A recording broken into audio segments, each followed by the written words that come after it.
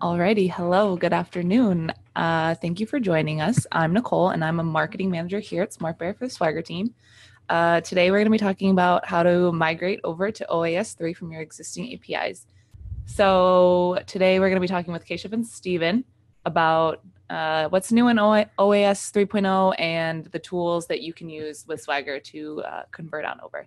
So without further ado, Keshav, take it away. Thank you so much for that introduction, Nicole. As Nicole introduced me, I'm Keshav. I do product marketing for all things Swagger within this company. And today we're just going to be understanding more about, what is the OpenAPI, what is the latest, the version OpenAPI 3.0, what does it bring to the table in terms of features, and how do you actually take an existing API, be it, say you have an existing 2.0 definition which you want to convert to 3.0, or if you have an existing API with no definition, how do you create an API OAS 3.0 definition from that specific implementation? So we're going to be covering a lot of those cases, and most of this will be a demo, which we will show eventually. So I want to kick things off by actually talking about how, when you in the past, how APIs have been developed, right? Like APIs have been around for like a long time, even actually before the advent of the PC. And While APIs have been around, and they've always been confined to the back end of your applications. But it's only, and traditionally when you build APIs, you think of just you have an idea for like why you need to build an API, and usually it was because you wanted to maybe speeden up a process internally. You wanted to connect two applications together, and essentially you wanted to deliver features faster, right? And so you had this idea. You'd quickly build out this API. You'd make sure it works, because it's connecting two different applications, and finally you would go in and like deploy that API. And APIs were never thought of more than just connectors, right? They were just like saying, hey, let's just get this done and like move on with it. No one actually gave APIs a second thought. And questions like, what is the business objective of this API? Is this API going to be consumable? Is this API even going to be sustainable? Meaning, will we be maintaining this API over a period of time? Those questions were never really answered because, again, APIs are always confined to the back end of your applications. But this is changing, right? This is changing because we're in an economy where APIs are actually driving business and strategic goals. As by 2020, every person is going to be having more than 7 devices per person. That's a lot of communication between different devices and a lot of APIs working to make sure these applications stay afloat and work. And so that just means that APIs are now mission critical. And so you need to be thinking of APIs as not just like, things that are nice to have, but actually driving your product portfolio forward. And while this approach which I showed on your screen makes sense, if you want to just build out an API, there are a couple of problems you'll face. One is it becomes extremely hard to maintain documentation, tests, and implementation, right? Your APIs are always bound to change. That is the nature of any product, and your APIs are no different. They will always be subject to change. And as your teams grow, as you have more and more software developers and testers and DevOps people joining your team, uh, your business logic and your business function for your API is going to change. And things that get affected by the business logic, like your QA strategy or your documentation team, they're all going to be impacted directly, and it becomes hard to keep all of them in sync. The second is, in the past, when in the traditional API development, you never thought of consumer experience and sustainability. It was always an afterthought. The primary goal was to just get that API out there as quickly as possible. And that implementation of the API always came at the cost of the user experience because, again, there was no forcing function for you to think about the end consumer. And finally, as you're building out more and more services, the goal of having an API strategy is really to make sure that there's interoperability and reusability of different data across different services, right? And you shouldn't be imposing any sort of restrictions on this reuse of data. Meaning, if say someone had built a service in PHP and the other person has a Java implemented service, there shouldn't be any restriction which said, "Oh, you only need to have, say, an SDK in this specific language to use to consume my service," right? So you need to make sure that communication between services was easy, which is why a common vocabulary is so important. A common vocabulary or like a common framework for your APIs that not doesn't just keep all of your internal stakeholders in sync, meaning from your architectural team, your technical writing team, your QA, and your development team, all of them know what this API does, and they also know what their job functions are with respect to this API.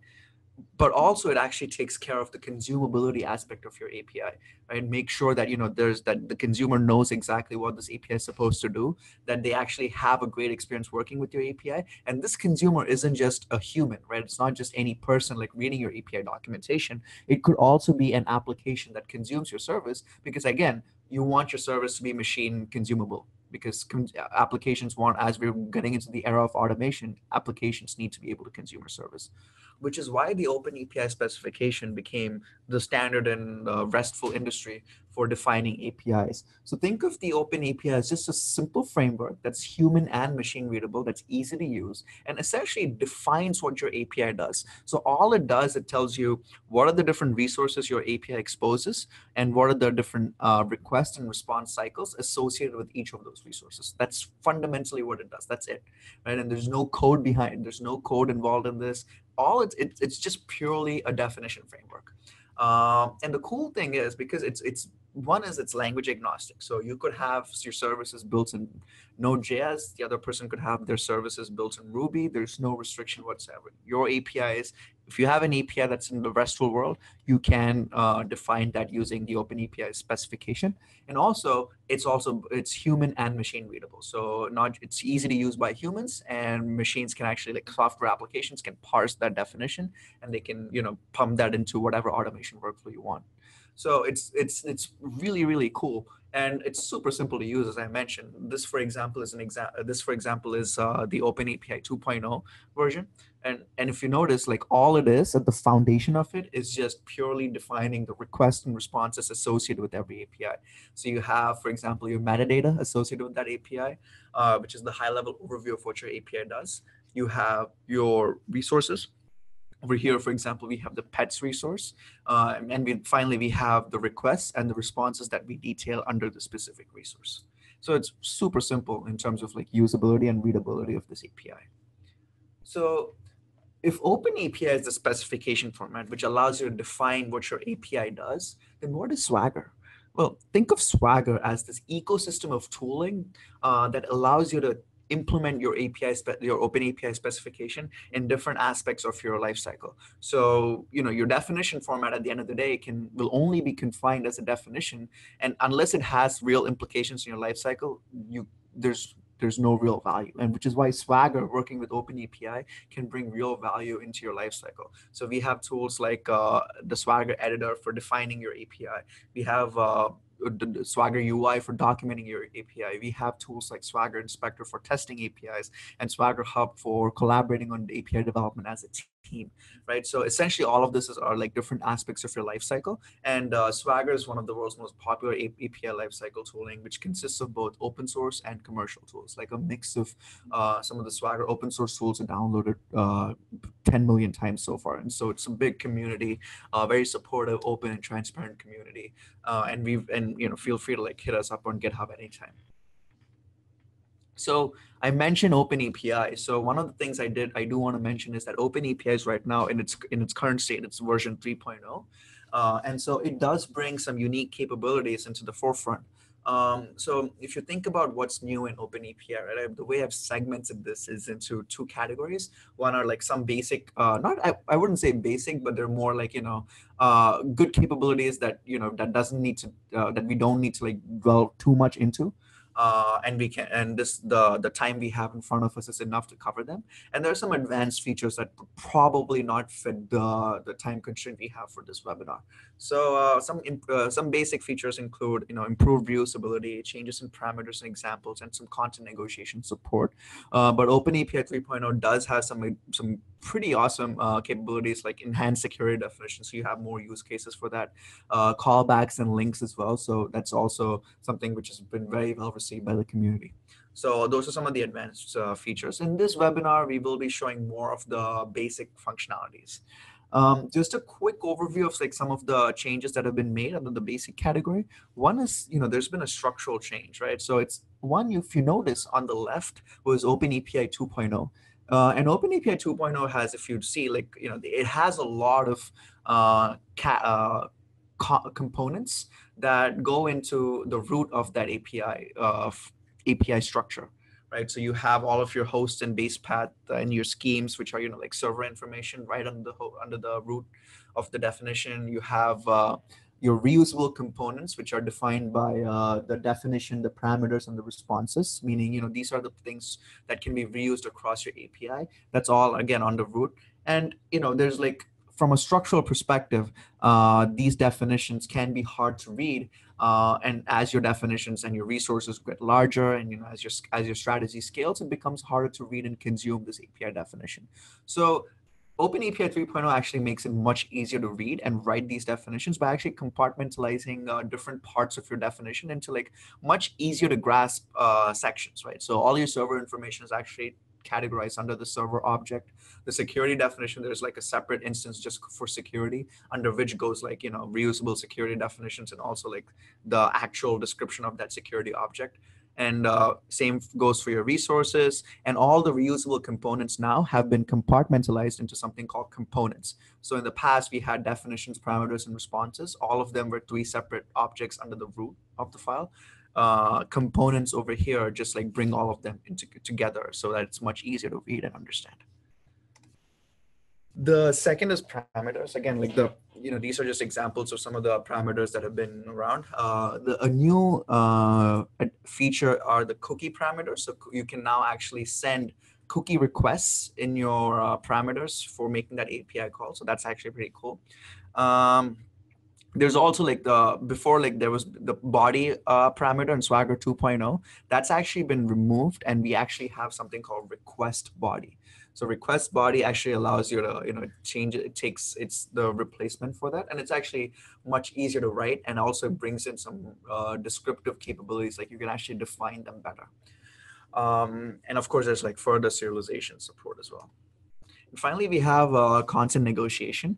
So, OpenAPI 3.0 allows your API to support some form of media type negotiation between clients and servers. There was basic support in Swagger 2.0 with the consumes and produces object in the past. That's been actually removed, and you can now actually define different media types in your responses and request body schemas. As you can see on the screen, like application JSON, you can define the schema. And then if you put application XML, you can also define the schema. And depending on the request, you will get different media types. So that's also a pretty cool feature that's been added.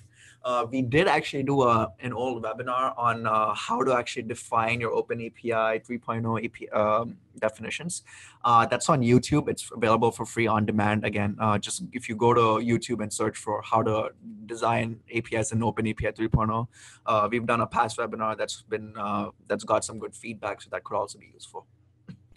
So let's actually dive into creating OpenAPI 3.0. So there's really 2 approaches to how you develop your APIs. If you think about it, one is once you plan your API, you actually design the API first, meaning you force yourself to define what this API does for you. Once you define your API, you can develop, document, and test your API simultaneously, because again, your definition is the contract that aligns all of these different stakeholders together. Right? And finally, you can go in and deploy your API. This has been called a definition-driven development approach, right? And it's relatively newer in the REST API ecosystem, because again, you have the definition as the center of your entire API development and deployment strategy. However, like a bigger chunk of the market still has this problem of actually having a lot of existing APIs that they want to generate the definitions for. Or in many cases, there will be instances where you have to just develop and get the API out there, and you probably won't have time to like go through an entire design phase where you design what this API does before you go about implementing it. Right. And in this case, it would probably start with like you plan the API out, you develop the API, you test the API, and then you actually generate the definition from your existing API implementation. You documented it and finally deploy that API, right? And in this case, the big question is, how do you actually generate the OpenAPI definition file, which has so many different advantages and helps you standardize your development? How do you get that from an existing API implementation? Right? Or sometimes, there's also the other case where you have an existing OpenAPI 2.0 file. And as we mentioned, 3.0 is the latest version. How do you get the 3.0 file from this existing API definition file? right? So those are some of the questions we want to address in today's webinar and demo. That'll be coming up soon. But just a quick overview of the code first approach, as I mentioned. This is where your API is directly implemented, and only from the implementation is where the OpenAPI file is generated. And the advantage is that this is faster to get the API out into the market, and it's perfect for internal APIs if you think that there's not a lot of consumers, and the people who consume that API can actually understand this API without going through a full-fledged design function. So the best way to explain these concepts, which we just detailed, and also the solutions associated with them, is to actually do a demo, right? And in this demo, we want to take a hypothetical real-world scenario based on some of our conversations with existing clients.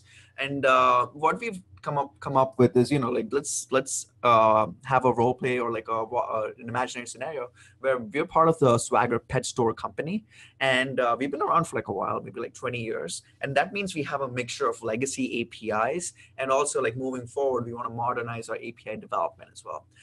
What the pet store does is, from the name itself, it's kind of like an online pet store, where you can think of it as an Amazon for pet stores. So you can come in, you can search for pets, depending on, again, their availability. Sometimes you might have pets which are unavailable, so depending on their availability, you can search for pets, and then you can purchase them through an e-commerce transaction, right? So and this has been supported in the past by all these existing legacy APIs to keep that in place.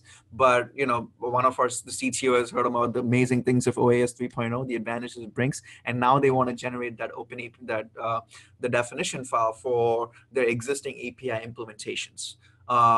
And the other thing which one of the product managers discovered was that they already had a few Swagger or OpenAPI 2.0 files, and they want to convert those 2.0 files to 3.0. So those are some of the two cases which you want to cover.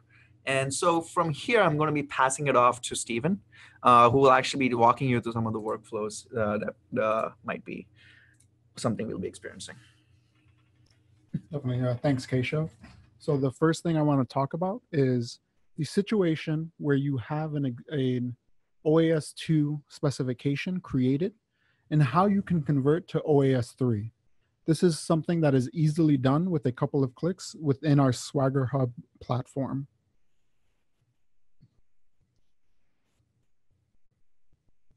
Now, SwaggerHub is an API design and documentation platform built for teams to create consistent API specifications and documentation.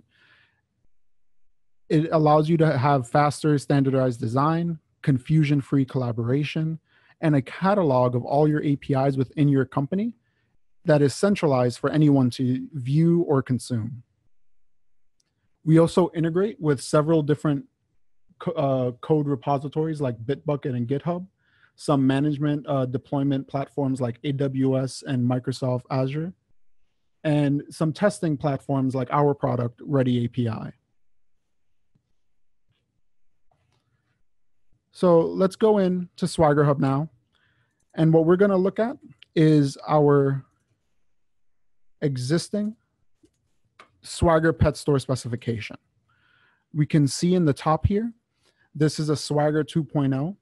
I'm not really going to talk about SwaggerHub yet. I'm going to leave that to my colleague Keshav to talk more about when we discuss creating specs within here. So I have this 2.0 that I've uploaded into SwaggerHub. From here, I can just select our convert to OpenAPI 3 option. And this conversion will occur in a matter of seconds. So now I can see that OpenAPI 3 is the type, and new structures like this servers field has been added.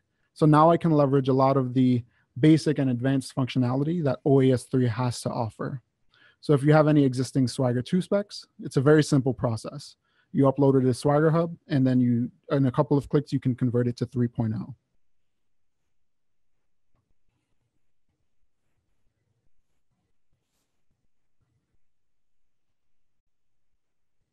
The next scenario that I want to talk about is migrating your legacy API to the OpenAPI 3 specification. The first option is utilizing Swagger Core, which is an annotation system for Java-based APIs. And from there, it will generate an OAS3 definition. We will then utilize the SwaggerHub Maven plugin to take that definition and upload it into SwaggerHub in an automated fashion. So now we can even think about building this workflow into any existing CI/CD systems that we have in our company. And then from there, we can utilize SwaggerHub and all of its features for documentation and further API development. The second option is Swagger Inspector. With Inspector, we will ping the existing pet store API, generate a definition from that inspected endpoint, and then deploy it into SwaggerHub in a matter of seconds. And again, from there, Keshav will show how we can leverage OAS3 with our SwaggerHub platform. All right. So let's talk about Swagger Core first at a very high level. It's an open source Swagger tool that exists for Java APIs. It's a Java-based implementation of Swagger. The most current version, 2.0, supports generating for OpenAPI 3 definitions, and you guys can check it out on GitHub. Some of the annotations that you can utilize for Java-based APIs include things like a get or post annotation to define what HTTP method. You can define resource paths, accepted media types, parameters, and things like the description and API responses with the operations tag.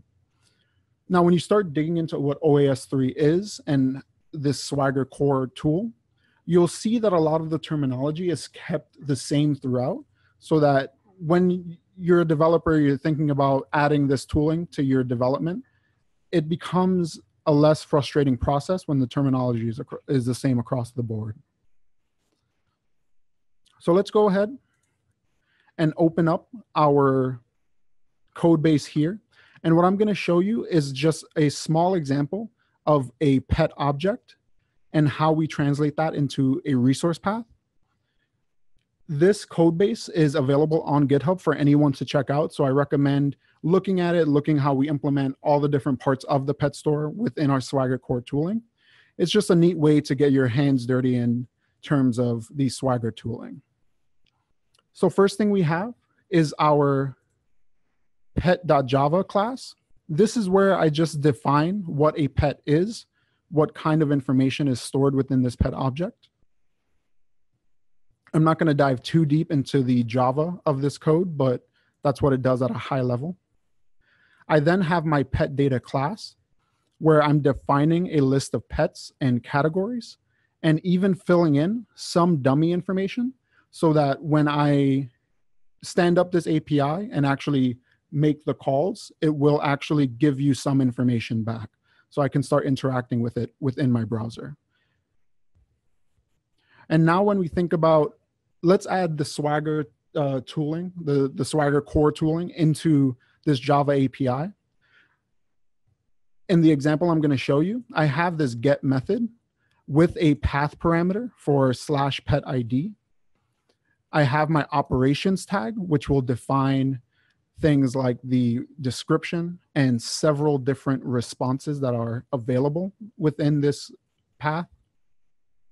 And if we look at the first API response, we can see that the pet.class implementation is pulled in to the schema for that API response. And then a little further down, we can see the getPetID method that will actually describe some of the parameters and do the actual business logic to pull out the proper pet depending on the ID that I give. So that's a quick look at this sample Java code base. And when I open my browser up, I can actually start pinging this API since it is standing up on my local machine. So I ping /pet/1. I can see some information given to me. I can, go to 3. I think that has information there. And then if I give some number that doesn't exist, I'll see this pet not found. So this is an existing API that is currently there. And because I implemented Swagger Core within this code base, I have now been able to generate a full OpenAPI 3 specification from those annotations. So Swagger Core will actually look through my whole code base and generate this in a URL format for me to consume. And if I just scroll down here, I can see the different operations. And that pet ID method that we were talking about is now represented here. I can see the get method. I can see things like the tags, the parameters. I'll scroll down a little further here, and we can have a look at the available responses. All of these were defined within my code base that I then annotated with Swagger Core, and is now brought to me in a human and machine readable format, which is one of the benefits of OAS 3. All right. So this is a great first step into our automated workflow. But as I said before, we have a Maven plugin that will actually push into SwaggerHub for this example. We can also, for this example, we'll be pushing onto SwaggerHub, but we can also pull API definitions from SwaggerHub.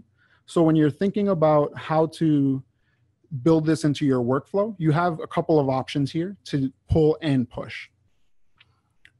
And then here's an example of the Swagger Maven plugin implemented in a POM file.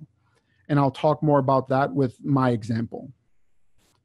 Some of the parameters that are available with this plugin are things like indicating the API name, what account is going to own the API, what file it is. We also need a token, which is given to us by SwaggerHub. This is a token to make sure that whoever's trying to push an API into a certain account actually has the access rights to do so. And I'll show you briefly how to get that token. It's a very quick process. And one thing I want to note is that SwaggerHub does have an on-premises version, and that version is supported with this SwaggerHub Maven plugin, because you can list different host protocols and ports of your API. So you have that flexibility as well with the SwaggerHub on premises. All right. Now I want to show you guys how to just get the API key. I'm signed in my user account. I'll go to my settings. And under API keys, I can copy the API key for my account. So now anything that is under my account, I can now push and pull from. And in my Maven framework, I will implement the Swagger Maven plugin. So I have here this plugin. It will execute as part of the deploy phase. If you're not familiar with the Maven framework, I recommend this is something you look into a little more, but these phases are just different states of your SDLC, of your API or your software development cycle. And currently it's just going to deploy, the goal being uploading. I give my API a name, a Maven deployed pet store API. I indicate the owner. I have my token imported here. And I have the format set to JSON. So now I have this set up. I run the installation, which I've done previously. And within my command line, to complete this process, I will just run the Maven deploy command. It'll kick off. It'll take a couple of seconds. But we can see that now that I'm building out this automated framework, I can easily inject it into something like Jenkins or Bamboo in a more automated fashion. So now we can see it's uploading to SwaggerHub with the parameters, and the build was considered successful. So let's go ahead in SwaggerHub and actually see that API. So I'll go here. I'll refresh this. Now we see this Maven deployed pet store API. And if we have a look in it, we can see that the API is successfully installed, where I have all of the functionality of SwaggerHub now to either make changes or utilize the UI for just documentation, all within a couple of steps very easily. So that's the Swagger core Maven plugin workflow when it comes to importing your legacy APIs into SwaggerHub. The next thing I want to show you, our second option for this tooling, is Swagger Inspector. It's an easy to use online tool that we released this year. It's cloud-based and free. You can perform simple tests and validations against your API calls. And it has a very easy functionality for OpenAPI 2 and 3 generation. So you can ensure that your APIs work as intended. You can explore your API if it's not well documented, and then even create documentation from that exploration. So let's go ahead and have a look at the tooling, since it's all great to talk about, but it's even better to show. Now, to orient you at the screen we're looking at currently, in the top, I have my place where I can define the HTTP endpoint and the method that I want to use. I can set up my request parameters, authentication and headers, or body if it's a post method. Once I make this call, I can see that in the response field, the actual content. And as we're exploring, if this is a huge API, Swagger Inspector will collect the history of my calls, and I can actually build out a definition with multiple endpoints. Currently, I'm only going to use one, but I just want to make sure it's known that that is an option. And then to log in, I'll utilize my same credentials as SwaggerHub. I will grab my endpoint for a GET call to my pet store API. We can see I'm just doing a call where I find pets by status, that status being available. And this query parameter is automatically translated to this field here.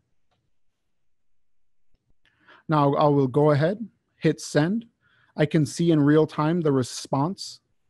I can see the different IDs, the tags, all with the status available. So now I'm exploring my API. I look at the response and I say, okay, that's what I'm expecting. It's responding correctly.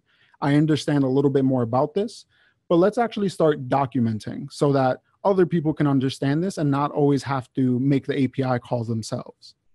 So I'll go ahead and in my history, I'll select that endpoint that I just made. Now, as I said, with Swagger Inspector, you can generate in OAS 2 or 3. Both options are available. And one thing there is to note is if you have an existing API that uses only Swagger 2, you can use Inspector to read that specification and convert it to 3.0 as well. Currently, I'm just going to select the OAS 3 specification option, create API definition, and since I'm logged in with my SwaggerHub credentials, I'll be brought directly into SwaggerHub, where now I can see the API specification.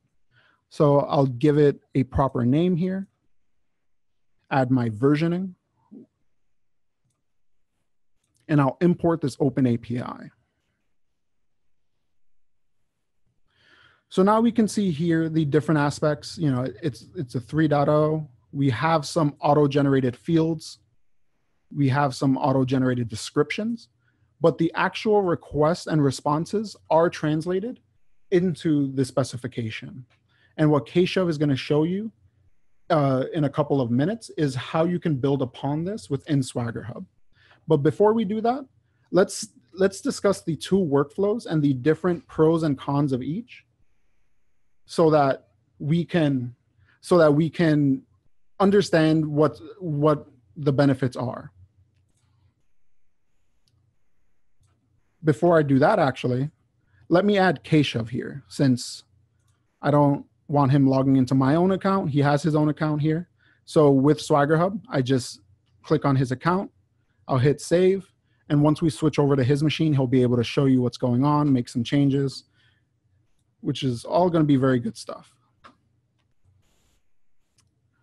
So the pros and cons of Swagger Core Maven plugin and Swagger Inspector. These are two very different workflows that can suit two very different processes depending on what your company is doing. So for Swagger Core, you can explicitly define your OAS3 spec to match the API exactly. It can also be easily automated with CI/CD systems since it's already leveraging a framework like Maven. Some of the cons are that it's only available in the Java language, so you have to commit to that language itself. And you also need knowledge of Java and the Maven framework. So if you're not already familiar, that can be a little bit more of a learning curve to get started with this tooling. Now, Inspector, it can be utilized for all APIs despite the code base language. It'll just make the calls to the API. It doesn't matter what the backend is actually implemented in.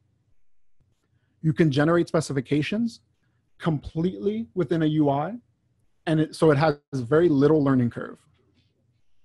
Some of the cons, though, are the generated service definitions may not be complete. I can make multiple calls to my pet store API, and if I miss one or I miss a response, my service definition is not going to have that represented.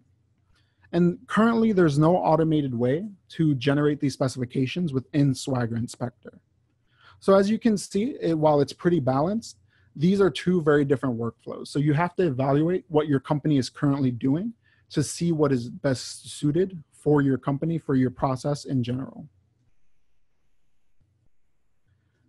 All right. So now that I've given Keshav access to my API, he's going to go ahead and look at the API so that he can show you how you can edit things and leverage some of the cool OAS3 aspects from SwaggerHub.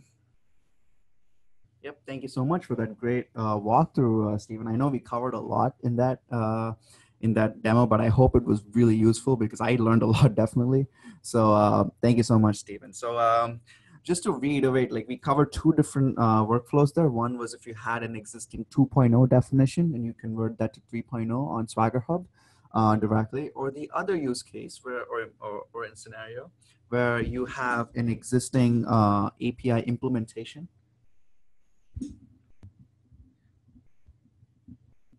Where you have an existing API implementation. Just 1 second, it looks like there's some audio trouble.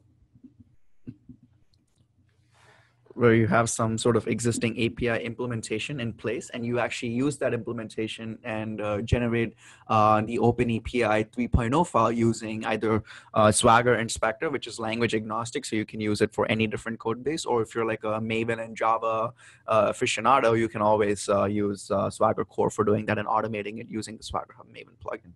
So now that we've generated the OpenAPI file, however, it's not the final definition. And the reason for that is, you know, we've mentioned about all the cool things OpenAPI does, and foundationally, it is a description format. And if you go to the, if you've seen the definition which Stephen created from Inspector, there's definitely room for improvement. There's definitely like places where you have to go in and, you know, add some more description so that it becomes easier to consume for your end consumers, for your internal stakeholders, and even for your applications that go in and parse those definitions. So we're going to be doing exactly that on SwaggerHub. So Stephen's actually, if you recall, Stephen has actually added me as an individual contributor to the OpenAPI definition file, and now you can see my SwaggerHub instance, and there's like what you're seeing on the left is right now the navigation panel, and the My Hub section is highlighted, which shows all the APIs which I've created, you know, or which I've collaborated on. So for example, over here, Cologne org is Stephen's API, and he's added me to that specific API. There's also APIs which I've personally created as well, which will be seen in, let me just do a quick refresh.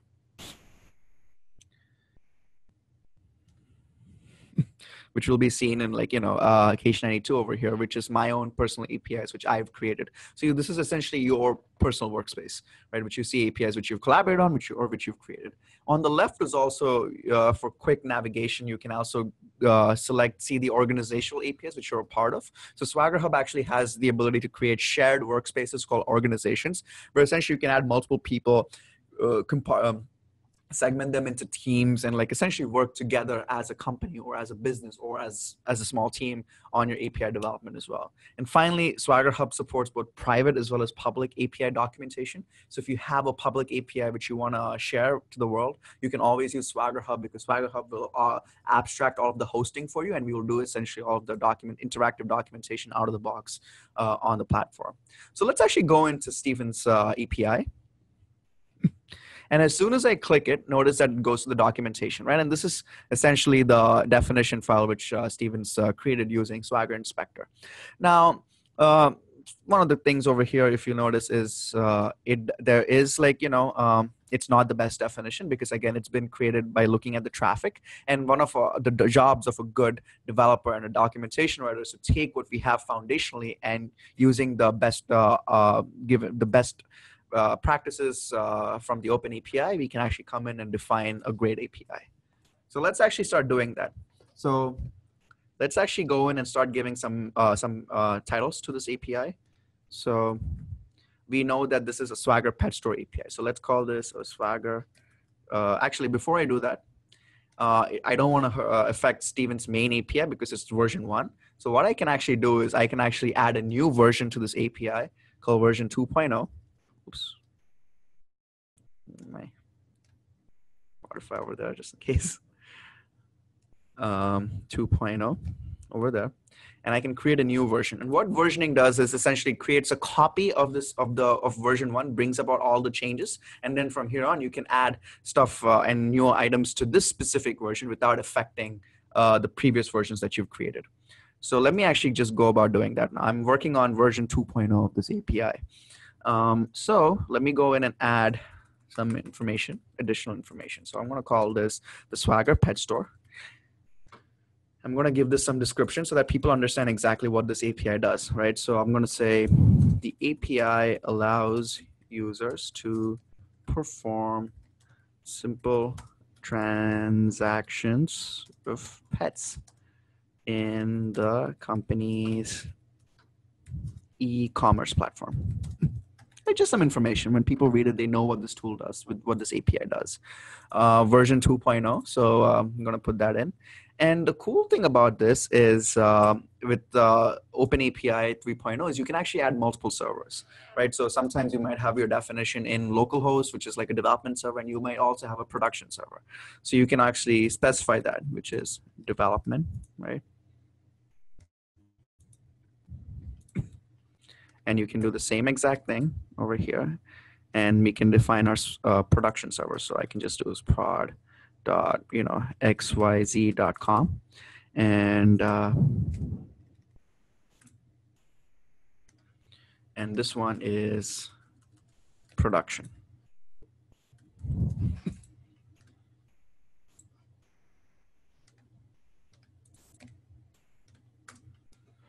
So this is just an easy way for you to actually like define multiple servers depending on the environment you're in. And notice that as I'm typing, SwaggerHub will automatically render that for you in real time, right, on the Swagger visualization panel on the right. So now let's go in and start defining this API better using OpenAPI 3.0. So the first one which we're seeing over here is, Inspector has actually generated the pet find by status resource, and which has a get method under this. So let's do some detective work and understand exactly what this API is supposed to do. So this method, the get method, is supposed to essentially give you the pet depending on its status. So the status could be available. It could also be, after consulting with my development team, I realized that the other statuses could be pending or sold, right? So you have different statuses for your pets, which is what the implementation set tells you. And then from your responses, if you go in and look, you see that all of the responses have an ID of the pet, the name of the pet, some photo URLs, the tags of the pet, and also returns the status of the pet. So now let's actually, using this information which we have after doing some inspection on this definition generated, as well as talking to our development team, let's actually start defining this API now. So I'm going to first, this says status, which is correct, right? I'm going to add a description over here, which is allows users to find pets by state of availability. And the schema is over here, which is, and I define that it's a query parameter. And then from here, let me define the schema. So OpenAPI 3.0 schema object is essentially telling you what goes on under this request or under this response as well. So in my case, I want it to be essentially the schema. I want to say that, you know, this specific request accepts the status of the pet, right? So, and we have three statuses: available, pending, and sold. So let's make that as an enum right over there. So the type over here is a string, which is correct. And from here, I'm going to put an enum and available, pending,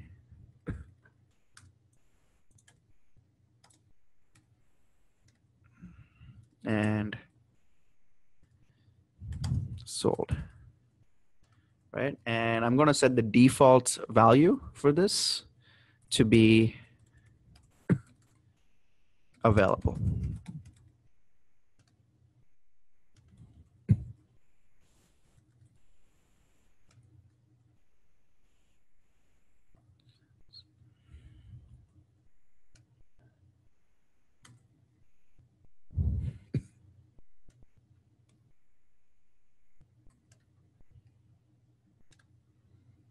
And I just hit save. And now you can notice that as I type, it actually renders all of this again in real time. So I just defined this basic endpoint over here, this basic request under this endpoint. So now let's go in and start defining our responses. So again, Inspector has generated the foundation and the foundational template of the OpenAPI 3.0 from an existing API implementation with really no learning curve involved. Just like went in, looked at the traffic, and just generated the specification. Now let's look at the responses. And I mentioned, right, like it gives you a big response packet. Now let's use the power of OpenAPI 3.0 to define this the response packet. So I know this is a successful response, so it's a 200 response. Let me go in and describe this the specific endpoint now, which is this response, which is it gives me details of the pets by their status. Right, and now this is where the cool content negotiation part of the OpenAPI comes into play. I can actually define what type of content I require, and you can actually have multiple types of content in your OpenAPI response packet. So over here, for example, it defaults to application JSON because the data returned was JSON in Inspector, and you can actually specify another media type called XML, and so on and so forth. So you can actually have multiple media types using the content negotiation aspect of OpenAPI 3.0. So let's start with defining the JSON endpoint, JSON response packet. And so from here, I noticed my response packet and I realized it's an array, right? So let's actually define that as an array. So schema, the type of this is an array.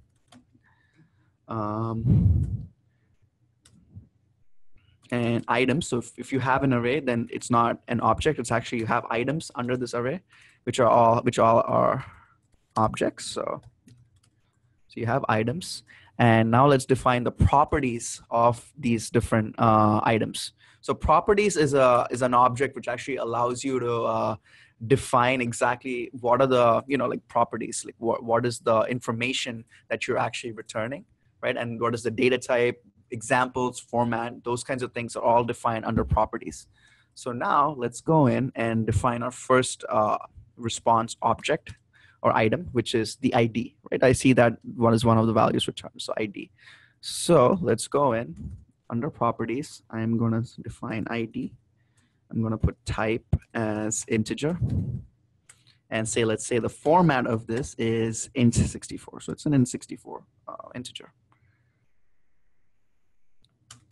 So now let's look at the second response, which is a category, right? So now look at this. The category is actually its own specific object, which has multiple items under it.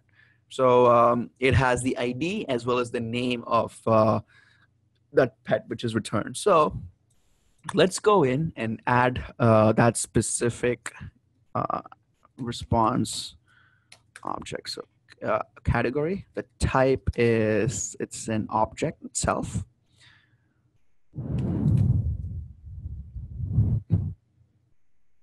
And from here, I am going to define the properties that are under this specific category object, right? So ID is going to be what's returned, which will give me, which is an integer again, and name of the pet, and that is a string,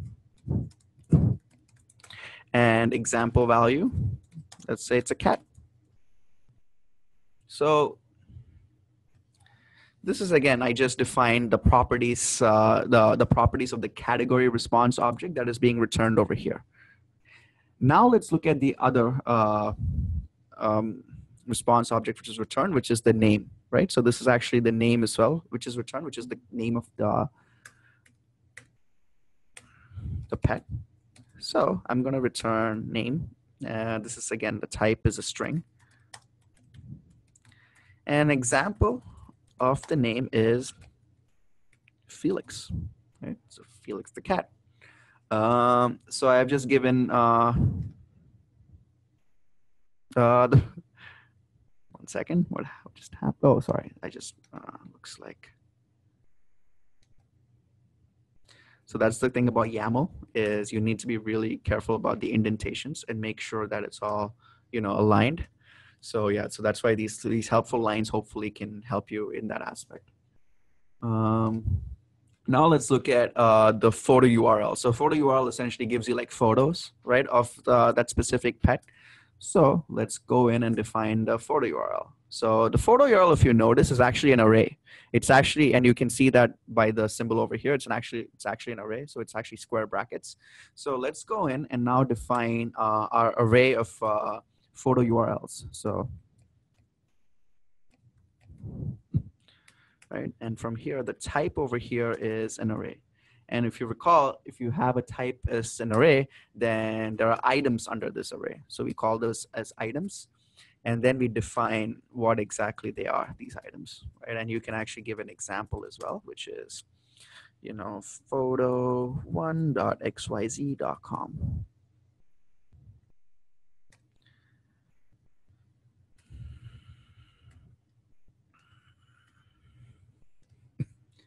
So this is just an example of the array. So this will hopefully give you an array of information like the photo URLs. And finally, the same exact logic for your tags response as well. And so we go in, let's go in and define the tags. Type, array, items under this. Type is object because you have multiple. And then let's do some properties, right? ID would be type integer, and name would be type string, right? So we're just giving example, and we can give examples as well, right? So this example could be, you know, for right, that could be a type, there could be a tag that the cat has been defined in.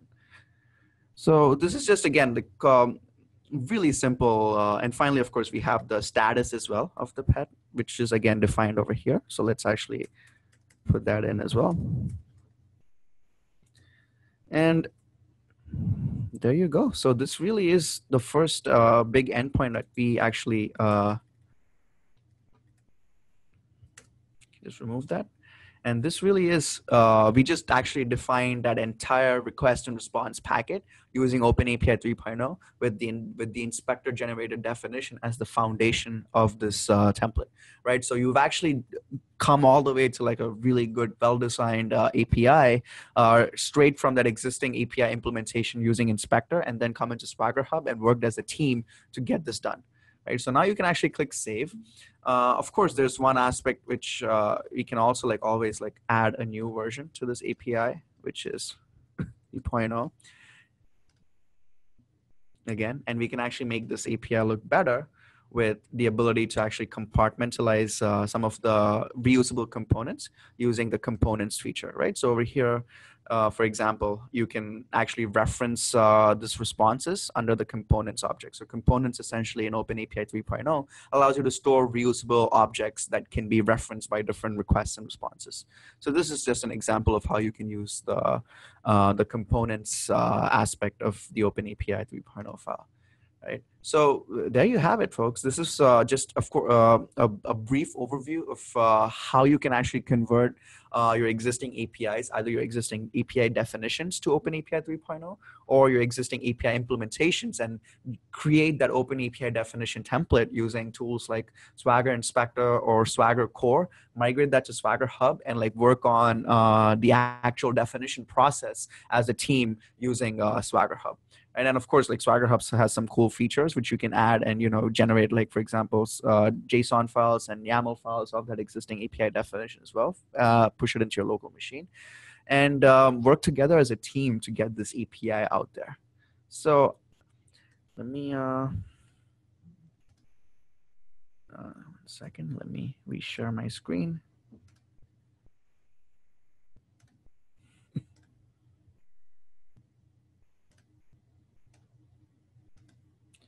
So yeah, so I hope everyone enjoyed this webinar. These are just some of the resources you can tap into. Like, we have some great documentation about our open source tools on swagger.io/docs, as well as some amazing documentation about OpenAPI 3.0 and how to use it. Our open source projects are available on GitHub under the Swagger API name. We have a well-updated blog. We try to update the blog at least once a week.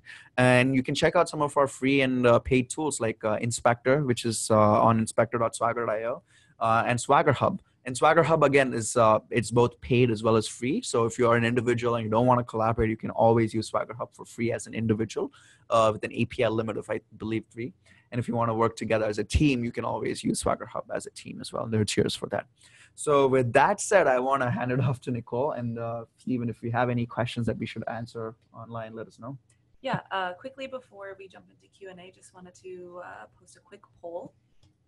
So if you guys want to answer that to get any more information about the tools that we talked about today, that'd be awesome. One of the questions that came in is SwaggerHub available on-prem or just in the cloud? Yeah, you want to take that? Yeah, sure. So that's a great question. SwaggerHub is available both as an on-premise installation or as a cloud-based application. And with the Swagger Maven plugin that I showed, it also has support for that automated workflow with our on-premise SwaggerHub installation. All right, another question is, does CodeGen support OAS 3.0 yet? Yeah, good question. We have a few languages released, and I have to double check with the team on that. And it is available on GitHub for the entire breadth of languages. We are actively working on it as a community and as a team, and our hope is to get it out, but at least in the next 1 month or so. So please stay tuned. And again, it's an open source project, so if you want to contribute, please do. In terms of bugs, if you in fixes, or even in terms of like raising tickets and feature suggestions, please do let us know. Okay. Does Swagger support OAS 3.0 .NET Core? Yes, it does. We actually, I believe Swashbuckle is the one for generating OpenAPI files or Swagger spec files from existing .NET infrastructure implementations. That is not maintained by the SmartBear open source Swagger team. It is done by someone else, but it is a very active community in itself. So you should definitely check out. I think it's Swashbuckle, which does it, .NET. Fairly certain, but again, like, please double check on that front. All right. How about Kevin asked, he's trying to implement callbacks and links and failing to do so. Can you point him in the direction of good example of implementation for that? Of an implementation for also? Callback and links. I don't have it on the top of my head, of course, but we should definitely follow up with you. Yeah. And we'll definitely find something. And if you haven't, you should also check out our documentation on swagger.io. We were just talking about this, but has some great examples and it breaks it down piece by piece. It's not a full implementation, but that might guide you in the right direction if you haven't been able to look at that yet. Yeah, there's another question, which is, do you have documentation on how to design a REST API? We actually have a blog post on swagger.io, which is best practices on how to design an API. And we also have, if you want to get a step-by-step understanding of defining an API using OpenAPI 3.0, there's definitely like a great YouTube tutorial, which we've done a couple months ago. So if you just go if you go to YouTube and search for how to design OpenAPI and OpenAPI 3.0, there's a video which we've created about a couple of months ago. It's been well received. So please do check that out as well. Okay, one more question. Does OAS 3.0 support multiple schema for the responses? Yes, it does. Yes, it does. Again, it's we have the ability to create multiple response types, media types. So definitely you can do that. So, and also like, depending on the response type. So if it's a successful response, if you're defined with the 200, we had that example. If you have a 400, 500, 401, 507, whatever, like you can always use OpenAPI for defining all of them. Okay, well, I think that's all the time we have for today. Just a reminder, this webinar was recorded and will be sent to you automatically when it's ready for download. Thank you all for joining us. And if you have any other questions, don't forget to reach out and ask. And you can always find us online. All right, thank you all for coming. Thank you so much. Have a great day, everyone.